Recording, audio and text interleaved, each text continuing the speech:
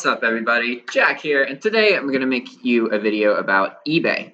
This is going to do two things. One, we're going to talk about how you can physically source stuff off of eBay in a way where you are identifying scenarios where sellers are making mistakes that lead to less visibility to their auctions, which lead to items selling for less than their going price.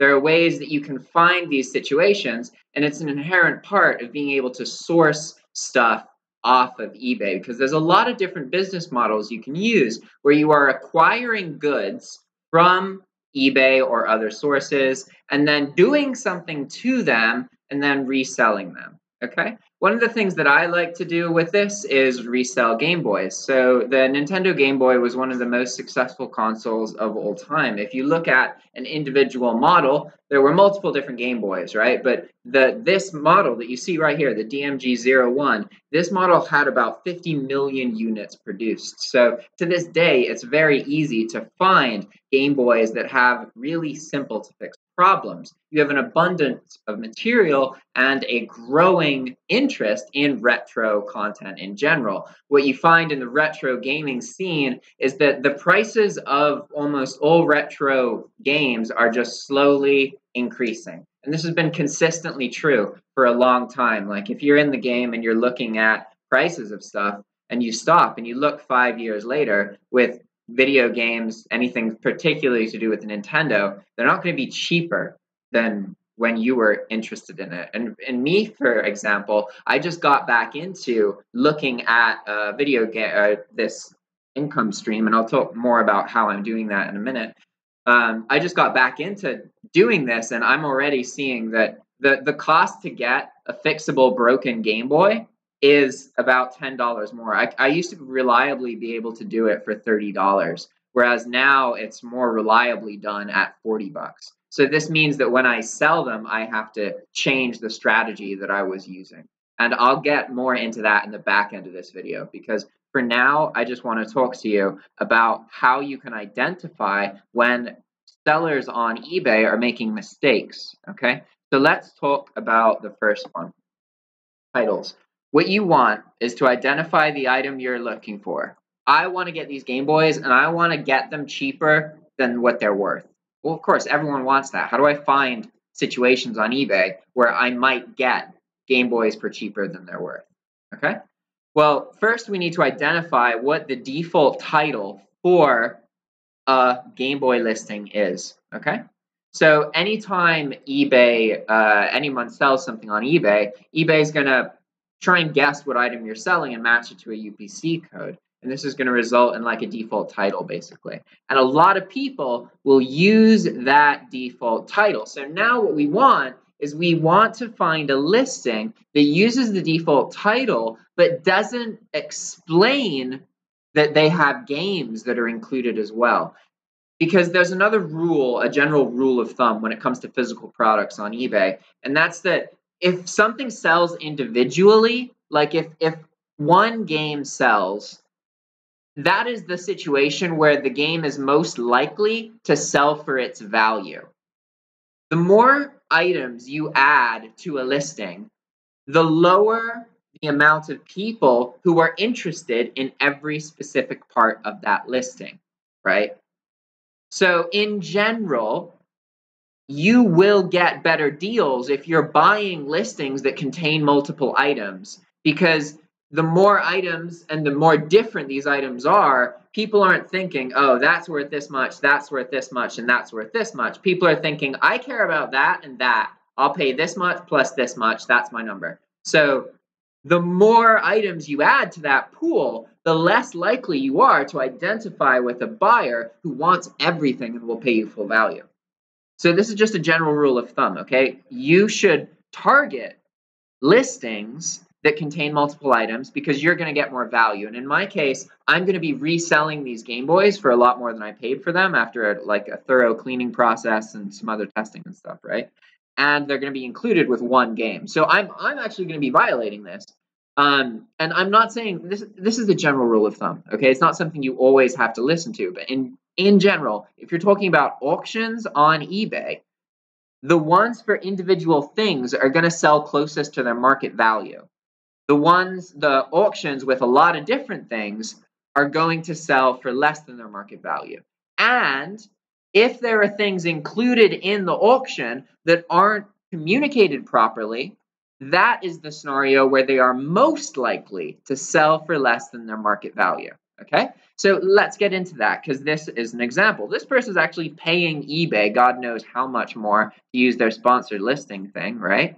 And they're using the default title. You can see that there is a photo that includes the game, but there's nothing in the title to indicate that it comes with the game. You see the game's alleyway, there's photos, and then if you scroll down, you can read the description. And it includes the game. So this seller just neglected to put that information in the title, and that increases the chance that other people aren't gonna jump on it. In this case, this is a buy it now listing, so it doesn't really matter, because you're not going to be able to get it for less than the asking price. Whereas with auctions, if you play your cards right, you can do that, right? So, for example, another common mistake that sellers will make is they'll put something like this, like a Nintendo Game Boy with 10 games. And you look at the games. This isn't really a mistake, because none of these games are that high profile. Some Nintendo Game Boy games, such as Pokemon games or Zelda games or some of the Mario games and some others, are worth $20 to $30. So an individual game can be worth almost as much as one of these Game Boys. But none of these games are in this situation. But you can find listings where a person says Game Boy with 10 games, and one or two of them are Pokemon games, and they didn't include that in the title. And that means less people know about it. So you have less competition, and you're more likely to win a bid. Okay? And when you're looking at the bidding system, you have a choice of like sniping. That's a strategy that works if you're trying to just get individual items. But for me, what I find is more effective as a way of bidding to acquire items is that I will just bid my max. I'll know what my price is and then just bid it and use a couple pennies more. So like if say that I knew I find $80 of value in something, then I would bid like $81.23 or something like that. You always want to go a little bit above base metrics like 80, 85, 82, these kind of numbers, because this is what people tend to bid in. They tend to bid in integers like that. So what you want to do is offer an amount that's a little bit more than that. So if they bid something close to you, because you're adding a little bit more, even though it's pennies, your bid's still going to win, right? So we could get into how the bidding system works and all that kind of stuff. But I'm just saying this because you don't need to snipe. You don't need to pay that much attention. I just know how much I can, what my rate is to buy something. Basically, I'll pay like $20 for a Pokemon game and $40 for a Game Boy, including shipping costs. And that's not exactly it, because Pokemon games vary a bit more than that, but that's a general rule of thumb for me, right? So if I see a game like this, there's 10 games, I don't care about any of them, but there's one Pokemon game and one Game Boy, then I'm going to do $20 plus $40. Okay, my bid's $60. It's just math. I just do that over and over and over and over and over and over again. And then you want to try starting off too low, and you're not winning the auctions, and then just increase it. But one of the advantages to bidding before the auction ends is it makes the auction less appealing, because people have an innate appeal to seeing a low number as the current bid for the auction. It's going to increase the search ranking of the listing. So by bidding in the very beginning your max that you're going to do, this increases that number. So it lowers the effect of that feeling. Imagine you're looking at $200 of value and it ends in 2 days and the current bid is $4. How do you feel about that? Well, you feel that way, and a fuckload of other people feel that way too. So you really want to bid higher, because then in the early on, because it's going to reduce the amount of people who are drawn to the listing. And ultimately, it's a competition game with auctions. You are literally bidding against other competitors, other people who want to buy it. And if you have more competitors, you pay more. That is how it works. So what you need to do is figure out how can you put yourself in situations where you have less competition for various reasons? And one of those reasons is learning how SEO works on eBay and being able to identify situations where there's a chance that the item of value isn't communicated properly. So it's not clear, but you know that it is contained, right? So let's try and find some examples of this here. I'm going to look at auctions because this whole system I'm talking to you about is about how to source stuff. And really, you can do it a bit with best offer. Like if you send out 10 best offers and every single one of them is for like a fifth or a quarter less than what they're asking for, like maybe one of them gets accepted. But you will find that occasionally one person accepts a really low rate that just makes it very worth it. Whereas most of the time, your best offer is a lot of getting rejected and people wanting to pay just like $5 less than what they're asking for. So don't fuss about it too much. But I'm just going to get into auctions, right? So you can see here we have another default title. Doesn't include the game, but this isn't a valuable game, so that doesn't matter here, right? I'm actually going to filter this search because I don't want to look at stuff that's coming from Europe. I just want to look at stuff that's going from the North American continent.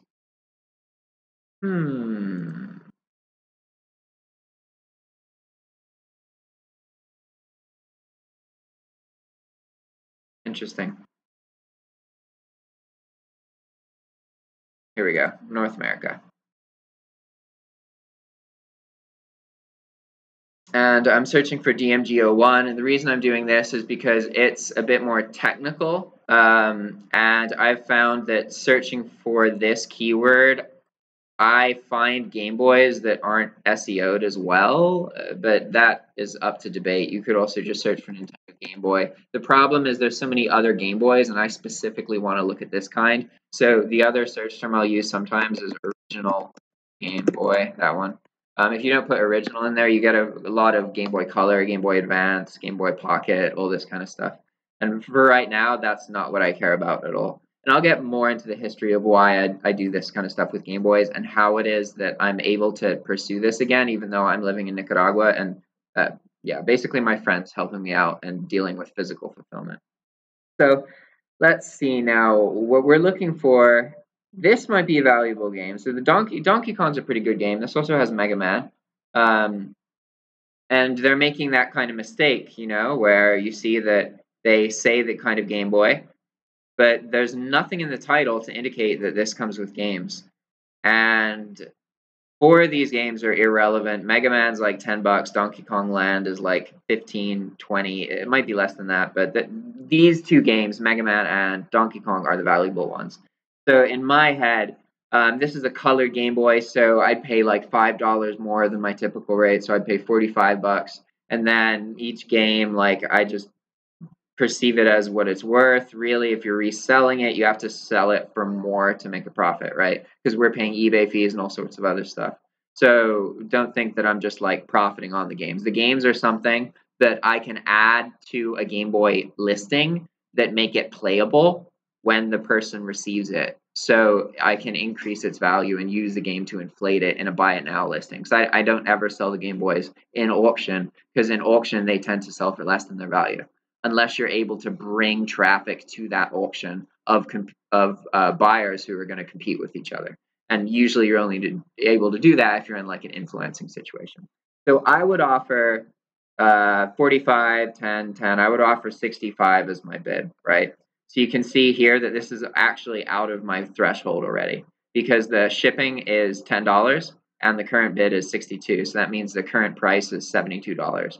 And that's more than the value I perceive. Whereas someone else buying this might own a retro game store or something where they can sell, like they have a minimum price of $5 for all of their generic games or something like that. And they run sales where you can get 10 or 15 of them for $3 a piece. And they're able to turn the games around because they have interested clients coming into their physical location where they can just pay more for that convenience. Like there's tons and tons of outlets that exist like this, and they source retro content off of the internet from places like eBay, and then they resell it in person for like 2 or 3 times what they purchase it from, and they can sell it for more than the value of the item on eBay. Even though their customers could just order stuff on eBay for cheaper, they will still buy it if they set their business up right and they're really good to their customers. And there's ways to get people to be happy and pay more.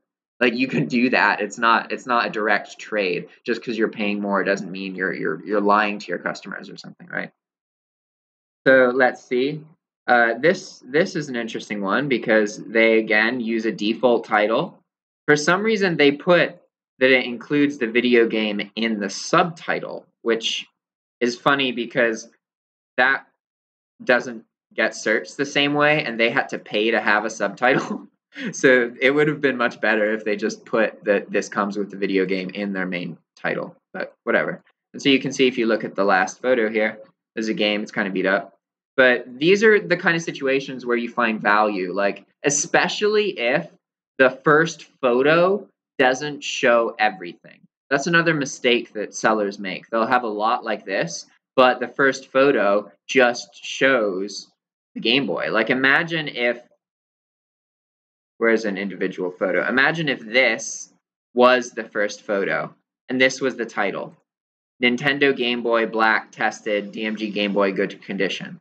There is nothing in the photo or nothing in the title to lead you to think that there's other stuff here, right? So you can see that there is by looking further into the listing, but that's the moment that indicates you might be able to get it for less than its actual value. And what you really want is when there's inaccuracy in the title and in the photo and in the description, but you are confident that something is being sold together for whatever reason. And sometimes you take risks and it's not true, but unfortunately, eBay enables you to just be like, hey, you weren't clear about this, return it. And like, I don't really do that because I love the Game Boy stuff. I always feel happy about when people ship me Game Boys, and even if they're broken, I just like learn how to fix them, and I don't ever fuck with that. But you absolutely can on eBay. It's kind of messy, right?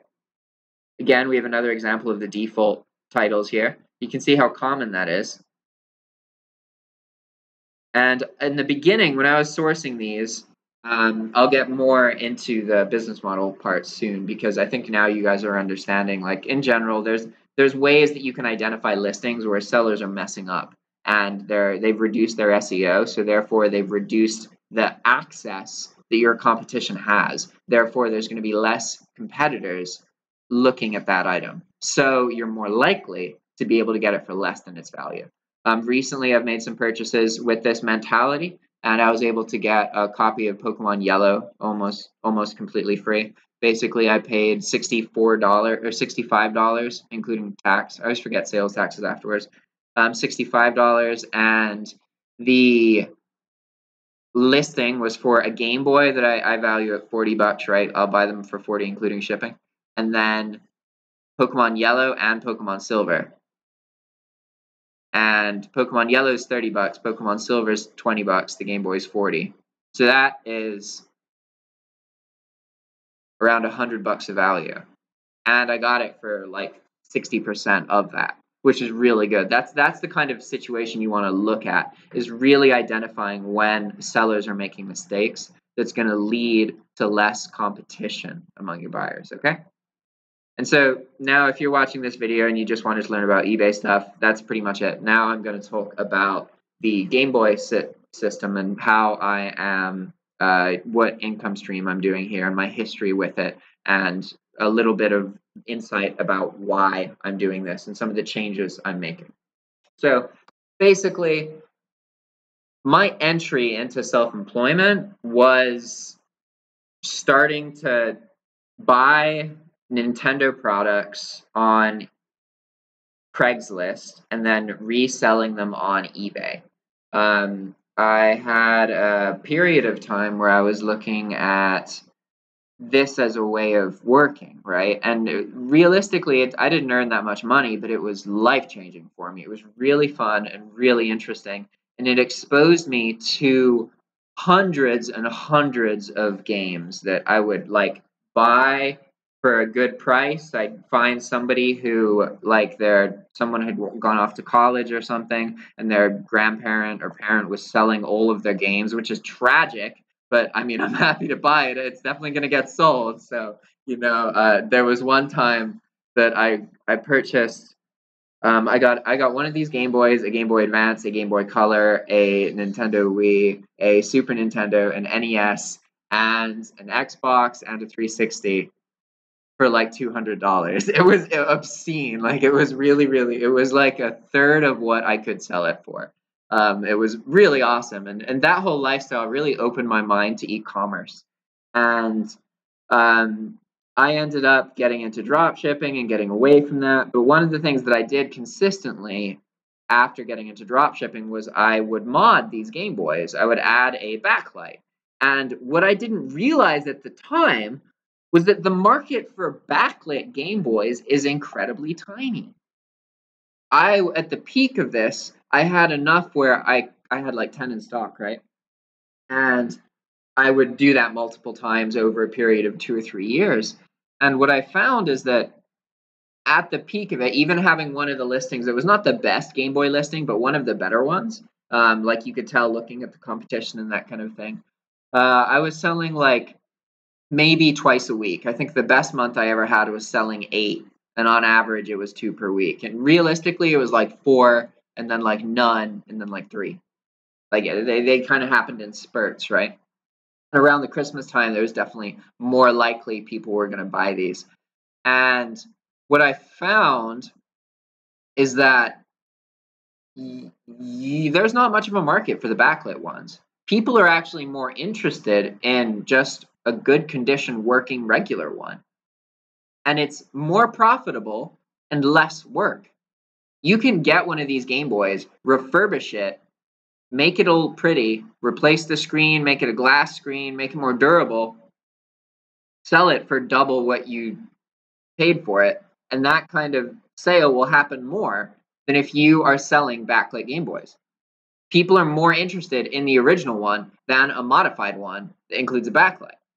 That's just, there's literally more people who want the first thing, the base model. There's more people, and I spent 3 years just selling the backlit ones and occasionally selling the other kind. And it wasn't until the very end, right before I lost my first eBay account, that, boom, I realized that, and then I ended up moving to Nicaragua, right? But basically what happened is one of my very close friends wants to work on this with me, and he's been shipping stuff out for me when I sell stuff on Mercari, and he's been doing fulfillment services for me. And now we've set up an investment, and we got a bunch of Game Boys, and I'm going over there whenever things settle down a bit, to just refurbish them and prep them into these new listings that are going to be really expensive and take forever to sell. And that's what it is, right? It's something that is mostly like fun for me because it's a lot of information that I know a lot about now, and I've been doing it for a while because I've become really comfortable with eBay. I understand how to maintain yourself on eBay and how to mitigate your risk and all this kind of stuff, right? Whereas before I was just brand new into eBay. I didn't understand how the platform works and some of the forces that created the platform. I didn't know about their history. I didn't know any of that stuff, right? Whereas now, like, I have a very good understanding of how eBay works and how to get more value out of your usage of eBay, right? So now what I'm doing is sourcing these. Basically, I put like $400 or $500 with some help of some friends into purchasing these, and then I will stay with my friend who's doing the fulfillment for 2 weeks, and we're going to make a bunch of the listings and do the refurbishing work. And I'm going to make some YouTube videos because basically eBay allows you to reference YouTube videos in your listing. So what I need to do is build up value. I know that retro gamers they would definitely spend $100 on a Game Boy, even if it's not modified, as long as the value's built up properly and you're honest, because there's going to be returns and that kind of stuff. That's just part of it. But I know that there's the feelings, the energy, because I know how I am as a person who appreciates the content and how I feel looking at the Game Boys and the history, and it's so interesting and fascinating. And there's so many ways that I can like put all of that emotion into a listing and make it like really embrace that energy. And it's going to be really interesting to see like, okay, I'm actually going to be able to source stuff off of eBay and sell it back on eBay and make it profitable, right? Because you can't just expect to buy stuff and do nothing to it aside from clean it and resell it and earn more than the fees of shipping and selling on the platform.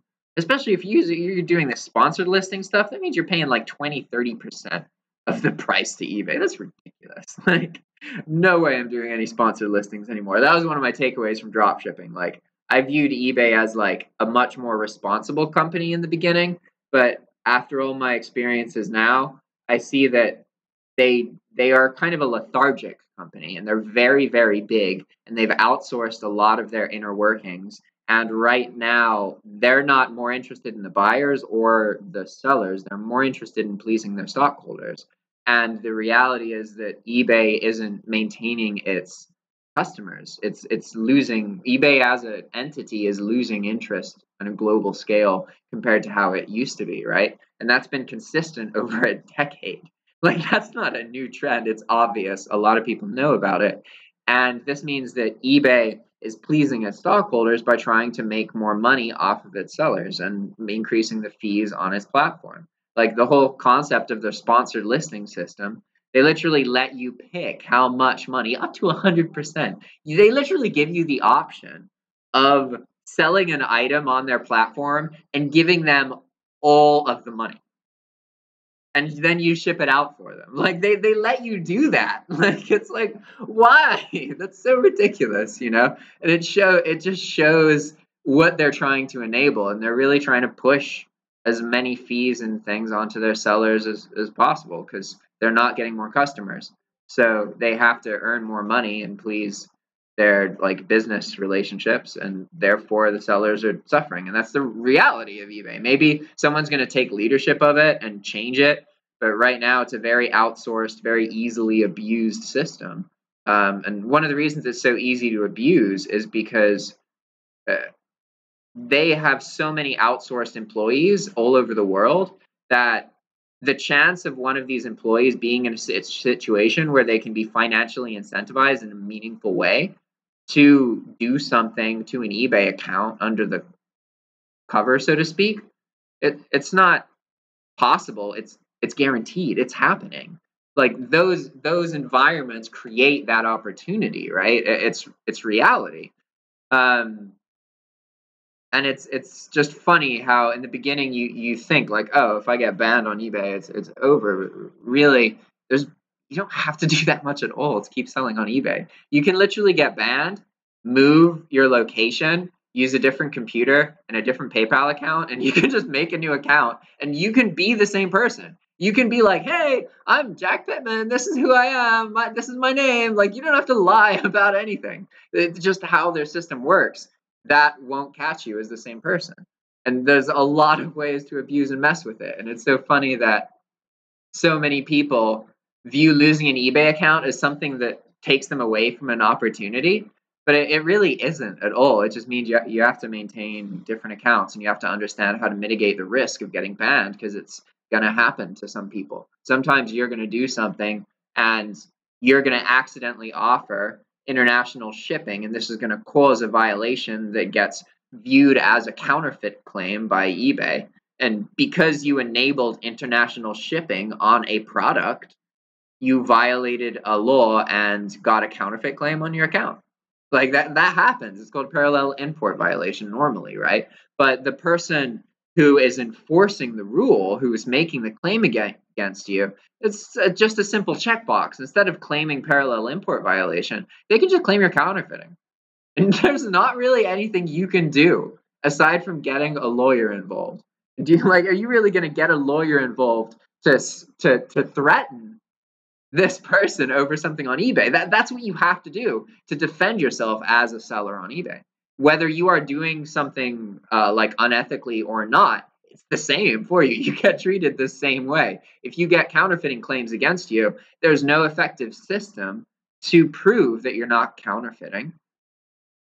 Yet eBay remains the easiest platform to buy counterfeit goods. So it's ironic because they are still facilitating the sale of counterfeit goods, and you can just randomly get banned for counterfeiting even when you're not counterfeiting. And that's how their platform works. And if you get banned, you can just make a new account if you know a little bit about how the digital footprint works. And now they're even mitigating away from PayPal. So there is a chance that all the people who were banned because of PayPal stuff and they have blacklisted PayPal accounts, they're now in different houses. They have different IP addresses. They got banned like 5 years ago. Life's moved on. They can literally just make a new account on the new system. And there is a chance that it's treated as a new user because not all blacklisting information is necessarily used and shared accurately. I'm not saying this is going to happen, but this is a common occurrence when platforms make these shifts. They don't necessarily shift all of their information over. And in eBay's case, its blacklisting system was already lackluster. It's incredibly easy to abuse. If you have one virtual assistant who makes a mistake, right, and they work for 10 clients, and that virtual assistant logs into every one of those 10 clients with their same IP address, this causes a link, which isn't going to cause any problems. But then, give it another month or two, and boom, this VA, for whatever reason, doesn't pay their eBay bill. Guess what happens to every single linked account? It gets suspended. And you have to prove that you're not the same person. And eBay is in the full right to just be like, no, screw you.